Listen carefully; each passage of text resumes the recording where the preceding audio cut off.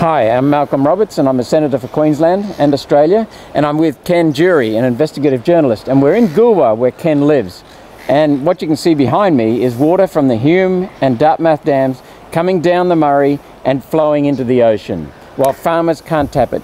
Can you tell us what else is significant, Ken? Well, what's significant down here, of course, is that if we run out of water in this system in the lower lakes, what will happen is we'll expose the acidic soils that the lakes sit on, and those lakes, in fact, it's been estimated, have something like 500 million tonnes of acid soils underneath. And during the millennium drought, of course, we saw mobilisation of sulphuric acid. And the issue is that during the drought, what happens is the water level drops if the Murray stops flowing, the millennium drought. Now, what Ken says is that if we return this lake to its natural state, which is ocean water, estuarine, then you can protect that forever. We can, yes. In fact, it was an estuary before. The lower lakes were definitely estuarine, and that argument has just been settled. And for now, what we need to do is to get another lock built immediately, lock 0, so that we can near Murray Bridge?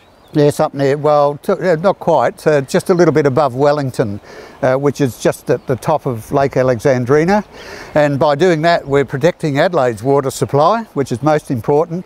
We can then allow the ocean to come in down here. We have to do a little bit of modification with the barrages, and we need to get rid of Bird Island, which is down near the mouth of the river, which is actually blocking that whole system through the Mundu Channel.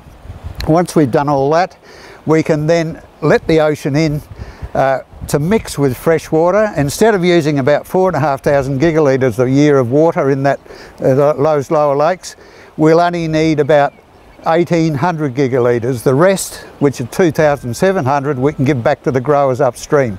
So then if we have that 1,800 behind Lock 0, we can trickle feed that into the lower lakes then to mix as an estuary. And certainly the wind, and it's a very windy area down here, will see to the stratification and mix that water properly. And when we need to clean it out, the lower lakes out, and the Goolwa Channel, all we need to do is reduce the level, the surface level of the 840 square kilometre lakes and channel by a meagre 20 centimetres.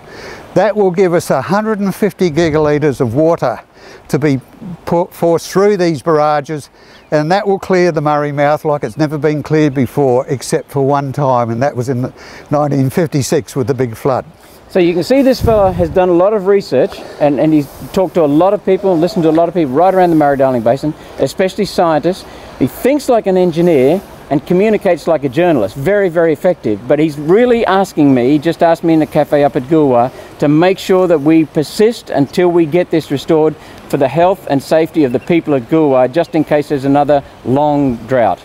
And also to restore the environment to its natural estuarine state, because that is the root cause of the problems down here, and environmental problems are the fact that man has built these barrages and converted it to fresh water, and that's the problem with the bloody Coorong. Yeah, and just adding to that, Malcolm, and you're quite right in everything you said there, the fact of the matter is climate change has caught up with us.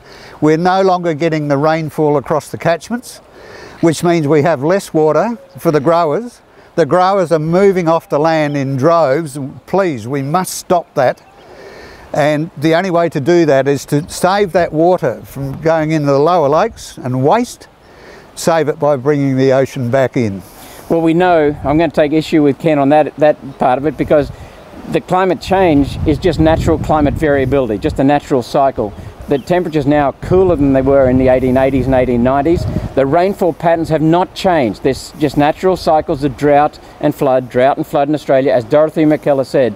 So climate variability, not climate change, and it's entirely natural. But we must, as Ken said, that natural climate variability is something we have to manage. And the word for managing climate variability and rainfall variability is dams. And it's also honesty and integrity with regard to the science, because here's where the bloody water is that we couldn't find in Queensland, New South Wales and Victoria. It's sitting in this bloody lake.